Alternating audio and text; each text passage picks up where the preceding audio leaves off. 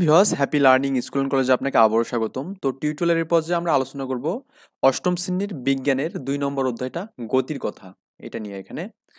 তো এই অধ্যায়ে আমরা যা যা শিখবো, এখানে সরণের ধারণা শিখবো, বেগের ধারণা শিখবো, ত্বরণের ধারণা, সরণ সরল ও বক্ররেখার গতি এখানে শিখবো, গতির সমীকরণ শিখবো এবং গতির লেখচিত্র শিখবো। এখানে আমরা এই টপিকসগুলো শিখবো এখানে, ওকে। তো আমরা প্রথমে এখানে যেটা দেখতেছি সরণ এবং দূরত্ব বা সরণ ও দূরত্ব আর কি। আচ্ছা, সরণ ও দূরত্ব।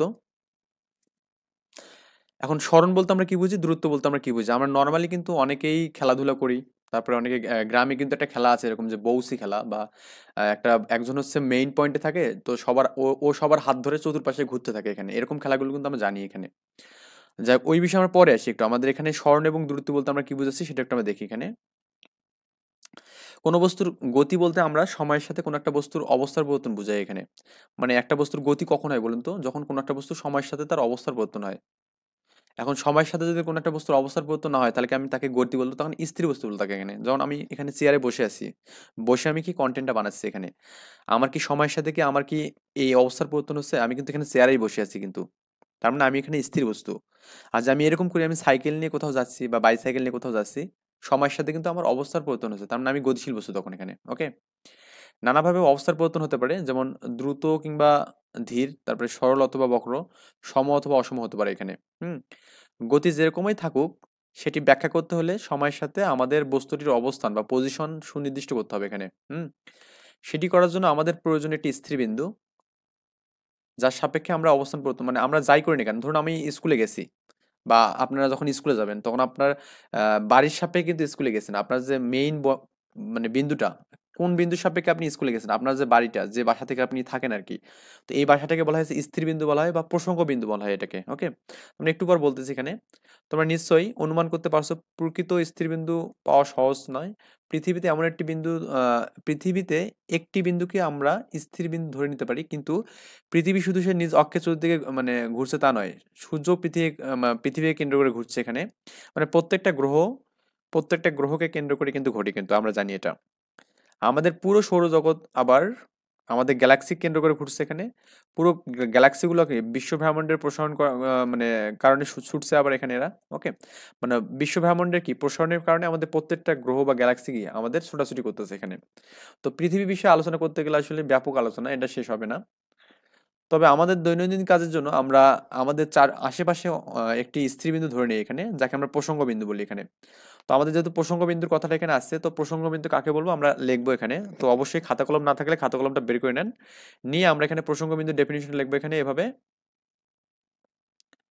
আচ্ছা, আমরা লিখবো এখানে যে বিন্দুর সাপেক্ষে কোনো বস্তুর অবস্থান নির্ণয় করা যায় তাকে প্রসঙ্গ বিন্দু বলা হবে এখানে। তো এই প্রসঙ্গ বিন্দু বা স্থির বিন্দু কিন্তু একই কথা এখানে। আমি কি বললাম এখানে, যে বিন্দুর সাপেক্ষে কোনো বস্তুর অবস্থান পরিমাপ করা যাবে এখানে, ওকে, তাকে আমরা কি বলবো, প্রসঙ্গ বিন্দু বলবো এখানে। আই থিঙ্ক ব্যাপারটা বুঝতে পারছেন যে প্রসঙ্গ বিন্দু আমরা কাকে বলবো এখানে। একটু খাতা কলমে কষ্ট করে লিখে নেন, একটু নোট করে নেন একটু। আমি সবগুলো topics step by step note করে দেবো আপনাদের, আপনারা একটু নোট করে পরীক্ষার জন্য প্রিপারেশন নেবেন। এই প্রসঙ্গ বিন্দুটি যে কাঠামো অংশ, তাকে আমরা বলি কি, প্রসঙ্গ কাঠামো বলি। মানে এটা যেখানে লাগানো থাকে আর কি, বা যেখানে যার সাপেক্ষে করা হয় এখানে। শুধু তাই নয়, প্রয়োজনে আমরা চলমান একটি কাঠামোকেও প্রসঙ্গ কাঠামো হিসেবে বিবেচনা করতে পারি এখানে। এগুলো আমাদের আইনস্টাইনের যে আপেক্ষিক তত্ত্ব আছে বা আপেক্ষিক সূত্র আছে, ওখানে আমরা দেখতে পাবো এখানে। কারণ একটা বিষয় দেখুন, ধরুন আমি বিমানের মধ্যে আছি এখানে, ওকে, বা আমি রকেটের মধ্যে আছি। এখন আপনি যে ভূমিতে আছেন আপনার সাপেক্ষে কিন্তু আমি ওখানে গতিশীল। মানে আপনি ভূমিতে আছেন, মানে আমাকে দেখতেছেন ভূমি থেকে, মানে মাটি থেকে দেখতেছেন, বিমানে আমি চলে যাচ্ছি। তাহলে আপনার সাপেক্ষে কিন্তু আমি গতিশীল, কিন্তু আমার সাপেক্ষে আমি কি স্থির না? মানে বিমান যেহেতু আমি আছি, বিমানও চলতেছে আমিও চলতেছি, তার মানে বিমান গতিশীল আমিও গতিশীল, কিন্তু আমার সাপেক্ষে বিমানটা কি? যেহেতু আমি বিমানের মধ্যে বসে আছি, তার মানে আমার সাপেক্ষে বিমানটা এখানে স্থির। আই থিঙ্ক বুঝতে পারছি ব্যাপারটা। প্রসঙ্গ বিন্দু নির্দিষ্ট করা হলে আমরা তার সাপেক্ষে একটি বস্তুর অবস্থান করতে পারি এখানে। ধরা যাক একটি মাঠে একটি খুঁটির সাহায্যে একটা ছাগল বেঁধে রাখা আছে, এই যে আমাদের এখানে, এই যে এখানে আমি রাখছি এখানে। আমি না, এখানে আসলে বইয়ে এই চিত্রটা দেওয়া আছে এখানে। তো এই ছাগল কি করতেছে এখানে, চতুর্পাশে ঘুরতেছে, মাঠটাকে অ্যারাউন্ড করতেছে, মানে ঘুরতেছে চতুর্পাশে এখানে। এখন খুঁটিটি হচ্ছে প্রসঙ্গ বিন্দু, মানে এই বিন্দুর সাপেক্ষে ঘুরতেছে, বা বৃত্তের কেন্দ্র বলা যাবে এটাকে। যদি বলা হয় ছাগলটি খুঁটি থেকে 2 মিটার দূরে বসে আছে, তাহলে ছাগলটি ঠিক কোথায় আছে তুমি বলতে পারবে না। কি বলছে এখানে, যদি বলা হয় ছাগলটি খুঁটি থেকে 2 মিটার দূরে বসে আছে, তাহলে কিন্তু ছাগলটি ঠিক কোথায় আছে আমি কিন্তু বলতে পারবো না। কারণ ছাগলটি খুঁটি থেকে 2 মিটার দূরে যে কোনো দিকে থাকতে পারে এখানে, মানে সে এখানে থাকতে পারে, এখানে থাকতে পারে, আমি কিন্তু এক্সাক্ট বলতে পারবো না এখানে সে কোথায় আছে এখানে। সো আমাদের এক্সাক্ট বলতে গেলে আমাদের একটা নির্দিষ্ট বিন্দু লাগবে এখানে। যাই হোক, আচ্ছা এখানে আমাদের, হ্যাঁ, তো আমাদের এখানে বলছে ছাগলটি কোথায় আছে সুনির্দিষ্ট বলতে পারবে, অর্থাৎ একটি বস্তুর অবস্থান জানতে হলে একটি প্রসঙ্গ বিন্দুর সাপেক্ষে একই সাথে একটি দিক লাগবে এখানে, এবং কত দূরে আছে এটা আমাদের জানতে হবে এখানে। হুম। তো আমাদের যেহেতু এখানে এই বিষয়টা এখানে দূরত্ব এবং ডিস্টেন্স নিয়ে, আমি জাস্ট এই বিষয়টা রিডিং করে তারপর আমি দূরত্ব এবং ডিস্টেন্সটা এখানে ডেফিনেশনটা লিখে দেবো এখানে। একটি বস্তুর গতি সম্পর্কে আলোচনা করতে হলে বস্তুর অবস্থান ছাড়াও দূরত্ব ও সরণ, এই দুটা রাশি বলতে কি বোঝানো হয়েছে সেটা বুঝতে হবে এখানে। চলমান বস্তুর বেলায় একটি বস্তু যেটুকু জায়গা অতিক্রম করে তার দৈর্ঘ্য পরিমাপ হচ্ছে দূরত্ব এখানে। মানে দূরত্ব মানে কি এবং সরণ মানে কি, আমি যদি ডেফিনেশনটা একটু দেই এখান থেকে, মানে আমার মতো করে। সরণ মানে হচ্ছে একটি নির্দিষ্ট দিকে কোনো বস্তুর অবস্থার পরিবর্তনকে আমরা কি বলবো এখানে, সরণ বলবো এখানে। একটা নির্দিষ্ট দিকে বলছে, একটা নির্দিষ্ট দিকে কোনো একটা বস্তুর অবস্থার পরিবর্তনকে আমি সরণ বলবো এখানে। সাপোজ এতে আমাদের একটা, এ বিন্দুতে একটা বস্তু আছে এখানে, এবং বিতে একটা আমাদের বস্তু আছে এখানে, এটা বি বিন্দুতে একটা আমাদের বস্তু আছে এখানে।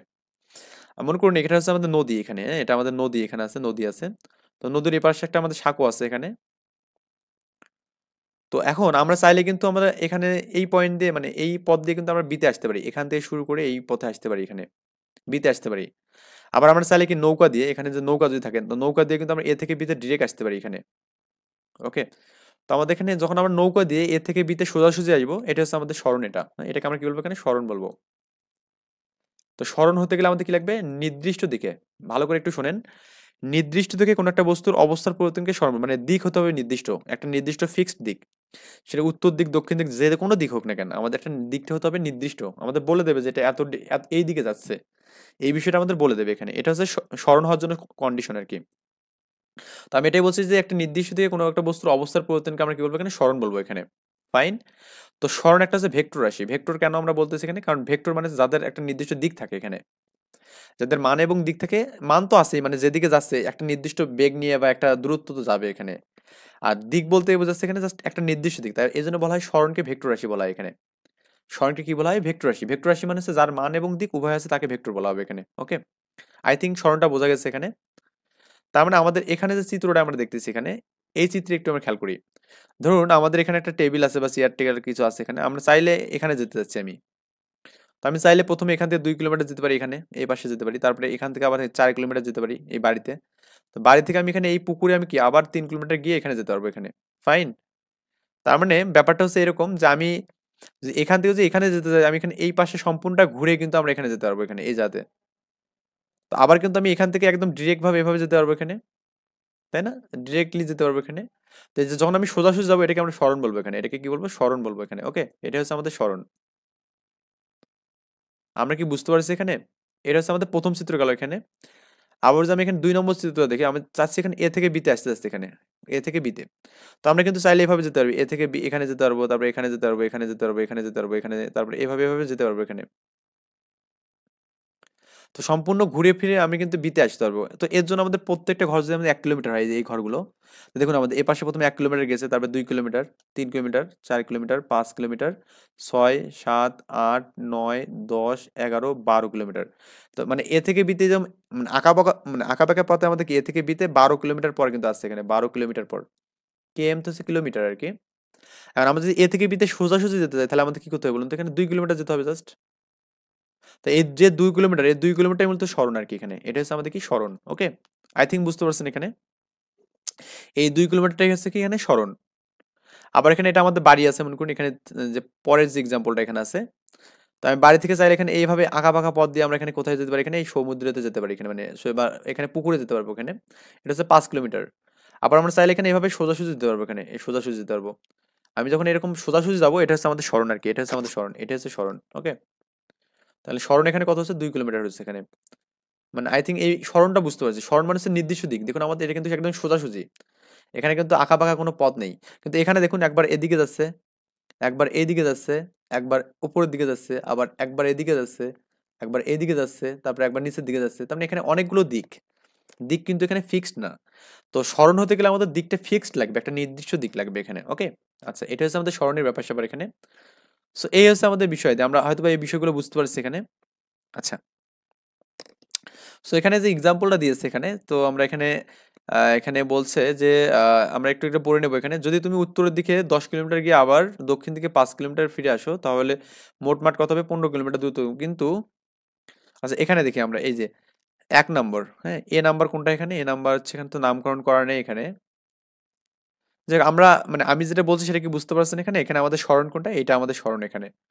আর এখানে সরণ কোনটা? এই যে এটা এ থেকে বি হচ্ছে সরণ এখানে। আবার এখানে এই বাড়ি থেকে 2 কিলোমিটার যাচ্ছে, এটা হচ্ছে সরণ। এখন আমরা দেখব যে দূরত্ব কি?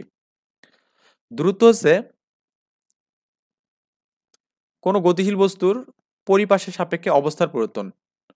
মানে পরিবর্তনকে দূরত্ব, মানে জাস্ট অবস্থার পরিবর্তন হলে দূরত্ব হবে। কি হবে এখানে? অবস্থার পরিবর্তন হলেই দূরত্ব হবে।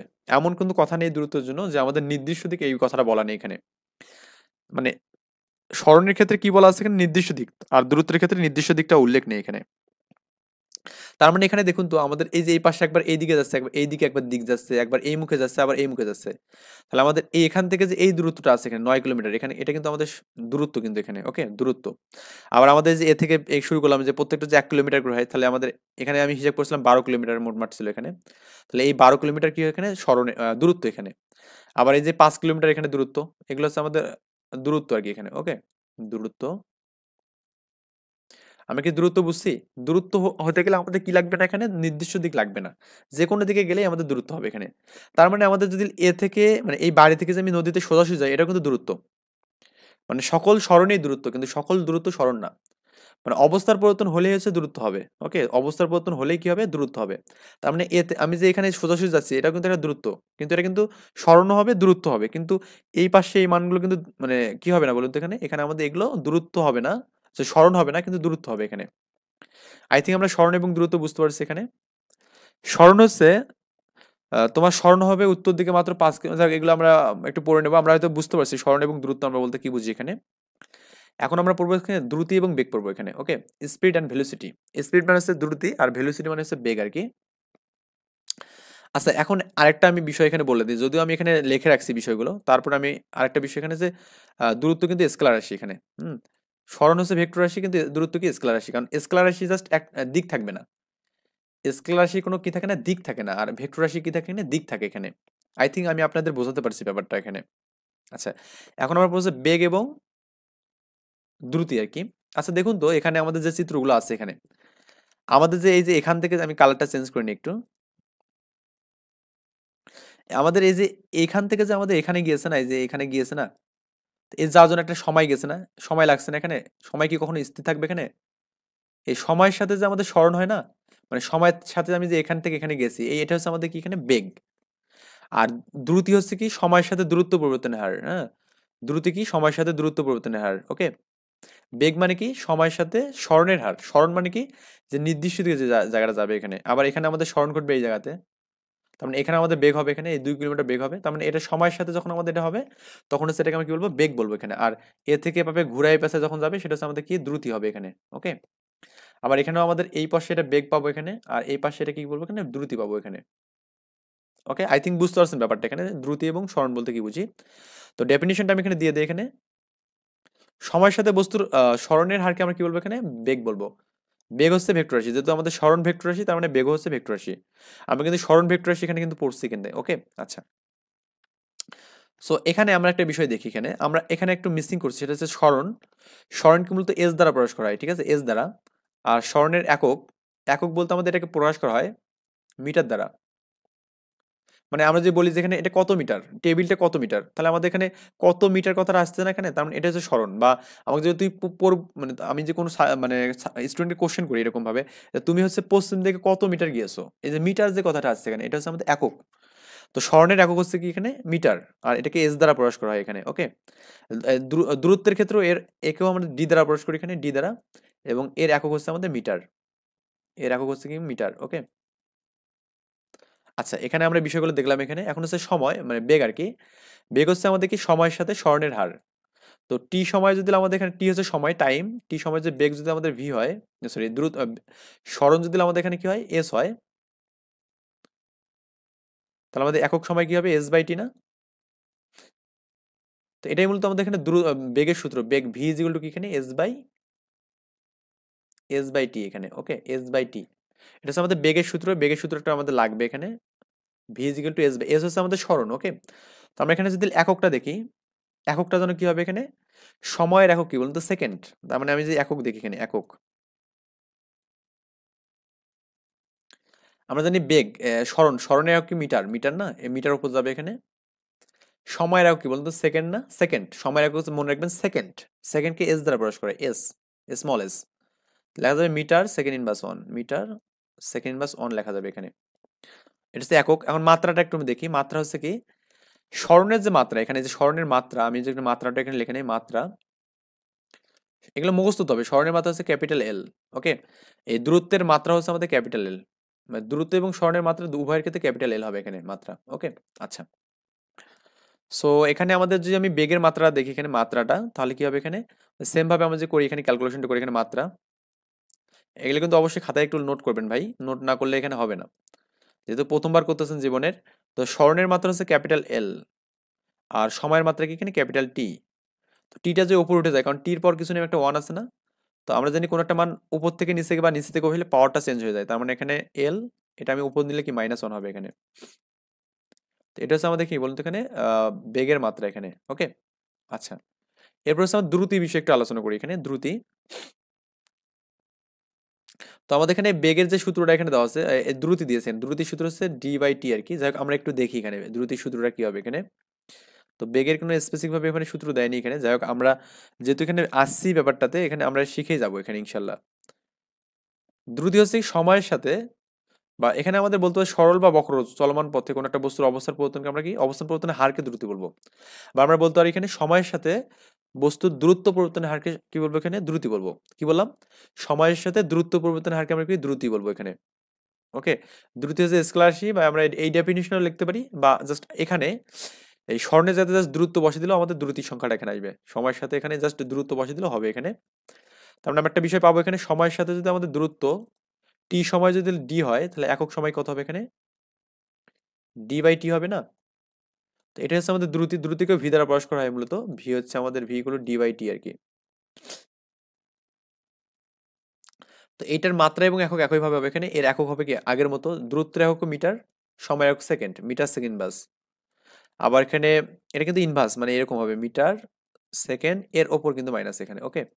আবার দ্রুতির ক্ষেত্রে কি হবে এখানে, দূরত্বের মাত্রা হচ্ছে ক্যাপিটাল এল, সময়ের মাত্রা কি ক্যাপিটাল টি, তার উপরে ইনভার্স হবে, তার মানে এল বাই টি। তো টির উপরে ইনভার্স হবে, তার মানে এল টি ইনভার্স ওয়ান হবে এখানে, এল টি ইনভার্স ওয়ান হবে এখানে, ওকে। আমরা কি দ্রুতি এবং বেগ কি বুঝছি আমরা, অবশ্যই বোঝার কথা এখানে, না বোঝার মতো কিছু নেই এখানে।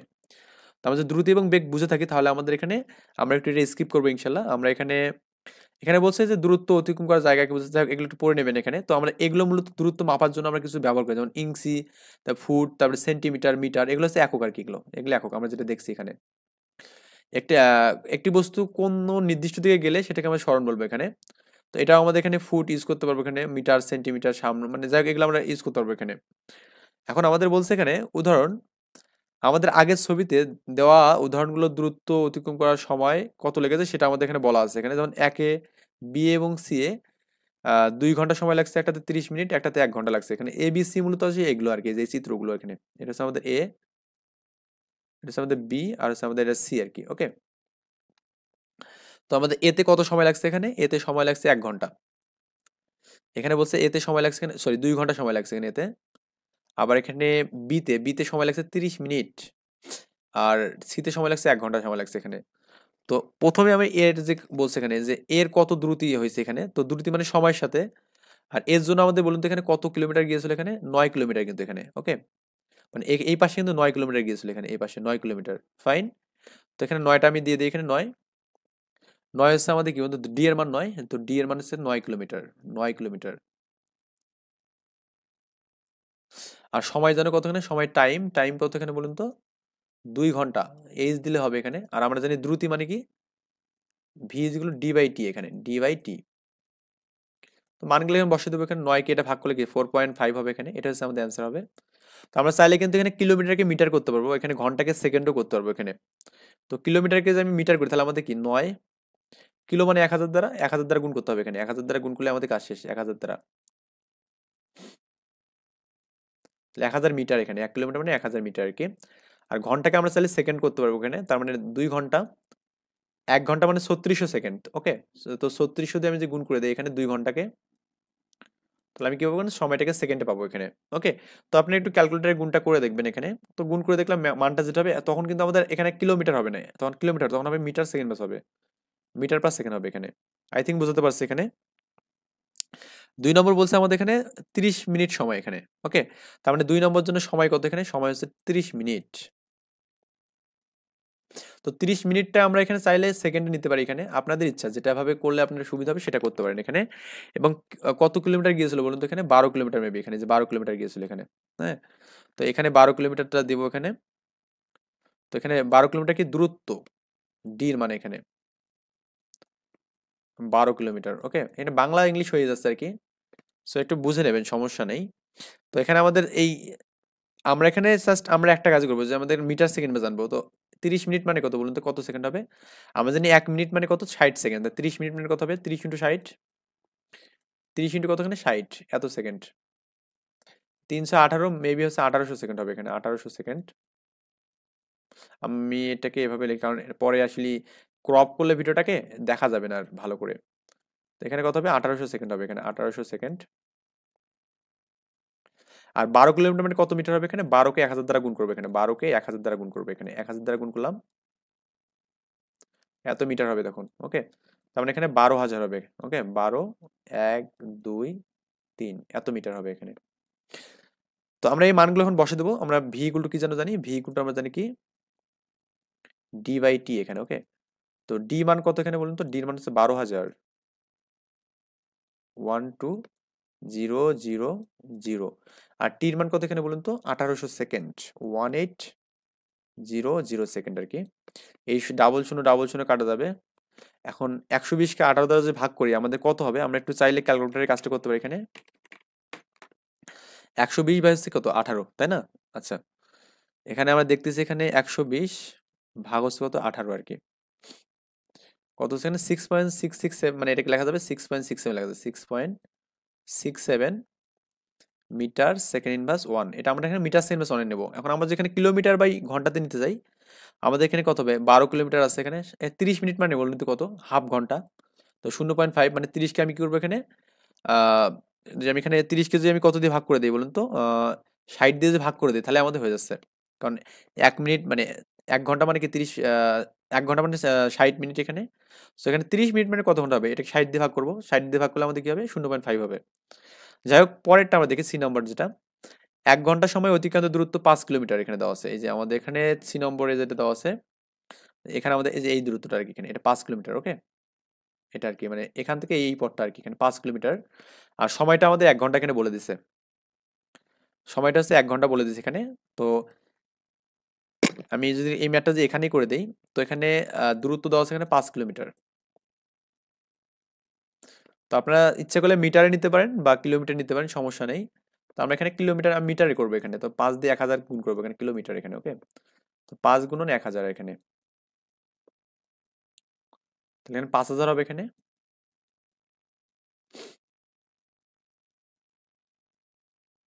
আর আমাদের এখানে আরেকটা বিষয় আছে, সেটা হচ্ছে আমাদের এখানে 1 ঘন্টা বলছে সময়, তো টাইম হচ্ছে 1 ঘন্টা, 1 আওয়ার, ওকে। তো আমরা কি জানি 1 ঘন্টা মানে কত সেকেন্ড, 3600 সেকেন্ড। আমরা এটা কিভাবে গুণ করি বলুন তো, 60 ইন্টু 60 মানে 3600 সেকেন্ড হয় কত, 1 ঘন্টা হয় এখানে, তো 3600 সেকেন্ড। দেন আমরা এখানে আগের মতো করে সূত্রটা ইউজ করবো এখানে, এটা যদি আমি সমাধানটা এপাশে করি এখানে, তো ভি ইকুয়াল টু কি, ডি বাই টি আর কি, ডি বাই টি। ডি জানো কত এখানে, 5000। আর এখানে টির কত এখানে, 3600 সেকেন্ড হবে, 3600 সেকেন্ড। এই ডাবল শূন্য কাটা যাবে এখানে। তো 50কে 36 দিয়ে ভাগ করলে যেটা হবে সেটা হচ্ছে আমাদের অ্যান্সার। আমি দেখি একটু কত হবে। এই 50কে আমি করবো কি, ভাগ করবো এখানে 36 দিয়ে এখানে। তো 1.18 বা 19 বলা যাবে এখানে, 1 পয়েন্ট কত এখানে, 1.38 বলা যাবে, এত মিটার সেকেন্ড বা সন বলা যাবে এখানে, ওকে। আমি কিন্তু মিটার সেকেন্ড বা সন, আপনারা চাইলে এখানে কিলোমিটার নিতে পারেন, সমস্যা নেই, কিলোমিটার আওয়ারে নিতে পারেন, সমস্যা নেই এখানে, ওকে। এই হচ্ছে আমাদের এখানে কি গেল, আহ, দ্রুতি এবং বেগ নিয়ে আমরা কথা বললাম এখানে। আই থিঙ্ক আমরা দ্রুতি এবং বেগ বুঝছি এখানে। তো দ্রুতি হতে গেলে আমি কি বলবো এখানে, সময়ের সাথে দূরত্ব পরিবর্তনের হার। আর বেগ হচ্ছে কি সময়ের সাথে কি স্মরণের হার আর কি এখানে। ওকে, তো আমরা এই বিষয়গুলো একটু রিডিং করে দেবো এখন, দেখলে আমাদের হয়ে যাবে। আমরা কিন্তু মূল টপিক এখানে পড়ছি এখানে। ওকে, আচ্ছা ঠিক আছে। এরপরে আমাদের এখানে আছে ত্বরণ এবং মন্দন, এটা নিয়ে আমরা আলোচনা করবো একটু। ত্বরণ কি, মন্দন কি এখানে। তো ত্বরণ এবং মন্দনটা আমাদের আলোচনা করার পূর্বে আমরা একটু দেখে নেই ত্বরণ বলতে আমরা কি বুঝি এখানে। ত্বরণ হচ্ছে আমাদের এখানে সময়ের সাথে কোনো বস্তুর অসম বেগের পরিবর্তনের হারকে আমরা কি বলবো, ত্বরণ বলবো এখানে। অসম বেগ মানে কি এটা আমাদের বুঝতে হবে, বা আমাদের বেগের পরিবর্তন বললেও কোনো সমস্যা নেই, আমরা যদি অসম বাদ দেই, সময়ের সাথে বেগের পরিবর্তনকে আমরা কি বলবো এখানে, ত্বরণ বলবো এখানে। ওকে, তো আমি এখানে কি বলবো, সময়ের সাথে বস্তুর বেগের পরিবর্তনের হারকে আমরা কি বলবো, ত্বরণ বলবো এখানে। তো ত্বরণকে মূলত এ দ্বারা প্রকাশ করা হয়, অ্যাক্সেলারেশন এ।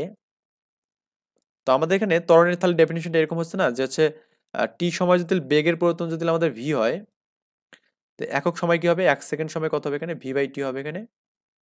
তো এটাই মূলত ত্বরণ। তো ত্বরণ লেখা যাবে, ত্বরণ এ ইজ ইকুয়াল টু কি লেখা যাবে, ভি বাই টি লেখা যাবে এখানে। ওকে, তো আমি যদি ত্বরণের একটু মাত্রা এবং এককটা দেখে নেই, ত্বরণের এককটা প্রথমে দেখি। যেহেতু বেগের আমরা একক বললাম কি বলুন তো, মিটার সেকেন্ড বাস ওয়ান, মিটার সেকেন্ড বাস ওয়ান। আর সময়ের একক কত এখানে, সেকেন্ড। তো এটাকে এইভাবে লেখা যাবে না, মিটার সেকেন্ড বাস ওয়ান। আর এই সেকেন্ডটা উপরে মাইনাস ওয়ান হবে এখানে। সো এটাকে এইভাবে লেখা যাবে যে হচ্ছে এটা মিটার। সূচকে একটা নিয়ম আছে যে বেসগুলো কমন গেলে পাওয়ারগুলো যোগ হয়। তো আপনি এখানে কত হবে, second minus one minus one. তো লেখা যাবে মিটার সেকেন্ড বাস মাইনাস টু লেখা যাবে এখানে। এটা হচ্ছে আমাদের একক। ওকে, এটা হচ্ছে আমাদের কি ত্বরণের একক। আমি যে মাত্রাটা এগিয়ে দেখি এখানে, মাত্রা। তো আমাদের বেগের মাত্রা কি বলতো এখানে, বেগের মাত্রা হচ্ছে এল টি ইনভার্স ওয়ান। আর নিচে আমাদের আরেকটা টি আছে এখানে, টি। তো টিটা আমাদের আগের মতো করে উপরে উঠবে, উপরে কি হবে, এল টি ইনভার্স ওয়ান আছে এখানে, এখানে আমাদের টিটা উপরে উঠে মাইনাস ওয়ান হবে এখানে। তো ফাইনালি আমাদের হবে কি এখানে, এল টি ইনভার্স টু হবে, কিন্তু আগের মতো যোগ হবে, মাইনাস টু হবে এখানে। এটা হচ্ছে আমাদের ত্বরণের মাত্রা আর কি এখানে। ত্বরণ একটা ভেক্টর রাশি। ওকে, তো ত্বরণ হচ্ছে আমাদের সময়ের সাথে বেগের পরিবর্তন আর কি, বেগের পরিবর্তনের হারকে আমরা ত্বরণ বলবো এখানে। সো এই যে আমাদের এখানে এখন আমরা একটু হালকা করে যে এইটা একটু রিডিং পড়ে দেখি এখানে। তোমার তোমরা তোমাদের চারপাশে অনেক ধরনের গতি দেখেছো। কোনোটা সোজা যাচ্ছে, আবার কোনোটা বাঁকা হয়ে যাচ্ছে এখানে, আবার কোনটা বৃত্তাকার ঘুরছে, আবার কোনটা কি পিছন দিক থেকে উপরে উঠছে। যাই হোক, এগুলো অনেক কিছু আমরা দেখছি এখানে, এগুলো আমরা রিডিং পড়বো এখানে। আচ্ছা, গতিশীল বস্তুর বেগ বেড়ে যাওয়া কিংবা কমে যাওয়া অত্যন্ত একটা পরিচিত বিষয় এখানে। তোমরা নিশ্চয়ই ভাবছো, মানে তোমরা নিশ্চয়ই ভাবেই সাইকেল, গাড়ি, বাস কিংবা ট্রেনে উঠছো, যখন যেখানে স্থির অবস্থা থেকে বেগ ধীরে ধীরে বেড়ে যায় এখানে, কিংবা উল্টোটাও ঘটছে এখানে, যে ধীরে ধীরে কমে যায় এখানে বেগ। হ্যাঁ, সময়ের সাথে বেগ বেড়ে যাওয়ার প্রক্রিয়াটা হচ্ছে ত্বরণ আর কি। তার মানে সময়ের সাথে যে বেগ বেড়ে যাওয়ার প্রক্রিয়াটা, এটাকে ত্বরণ বলবো এখানে। আর কমে যাওয়ার প্রক্রিয়াটাকে আমরা কি বলবো, মন্দন বলবো। তার মানে সময়ের সাথে বেগ বৃদ্ধির হারকে আমরা ত্বরণ বলবো। একটু লিখে নেবো আমরা খাতায়, সময়ের সাথে বেগ বৃদ্ধির হারকে ত্বরণ বলা হবে এখানে।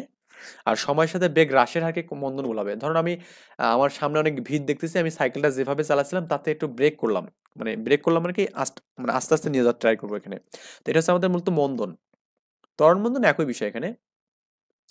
এখন এই যে ধীরে যাওয়ার ঘটনা হচ্ছে মন্দন, আর হচ্ছে সুষমভাবে গেলে বা একটু জোরে চালালে বা বেগ বৃদ্ধির হারটা যদি ঠিক থাকে, তাহলে এটাকে আমি ত্বরণ বলতে পারবো এখানে। ওকে, তো আমাদের এখানে এখানে একটা সম্পর্ক দেখতেছি, ত্বরণের যে সম্পর্ক, এটা আমরা একটু জাস্ট ইকুয়েশন করে দেখাবো এখানে। ওকে, তো আমরা মোটামুটি এটা দেখে আমরা মোটামুটি আজকের টিউটোরিয়ালটা শেষ করবো ইনশাল্লাহ। তো নেক্সট টিউটোরিয়াল আমরা আবার নতুন মানে এভাবে শুরু করবো আর কি এখানে। আমি দেখি একটু আমাদের এখানে কি বলছে। যেহেতু আমাদের সময়ের সাথে বেগ বৃদ্ধির হার, তো বেগ মূলত দুই ধরনের, একটা হচ্ছে আদিবেগ, একটা শেষ বেগ। আদিবেগ মানে হচ্ছে কি, আদিবেগ একটা হচ্ছে আদিবেগ,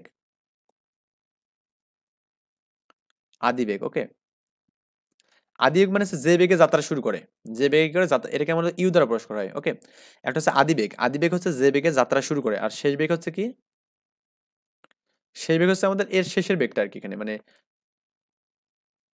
হ্যাঁ, শেষ বেগ হচ্ছে আমাদের যে বেগে আমাদের এখানে যাত্রা শেষ করে দেয় এখানে, এটা শেষ বেগ আর কি এখানে। ওকে, তো বেগের পরিবর্তন মানে হচ্ছে কি, বেগের পরিবর্তন হচ্ছে কি, বেগের কি পরিবর্তন, একটু লেখে না, আমার বাংলা লেখা এত ভালো না ভাই, আর মাউস দিয়ে লিখতেছি তো। ভি মাইনাস ইউ হবে, ভি মাইনাস ইউ হবে। তো আমাদের এখানে যেটা বলা আছে যে একক সময় মানে সময়ের সাথে বেগের পরিবর্তনকে আমরা কি বলি, ত্বরণ বলি। তো আমি এখানে যে বলি যে টি সময়ে বেগের পরিবর্তন, হ্যাঁ, টি সময় লিখবো কিন্তু বেগের পরিবর্তন, বেগের পরিবর্তন, ওকে, পরিবর্তন,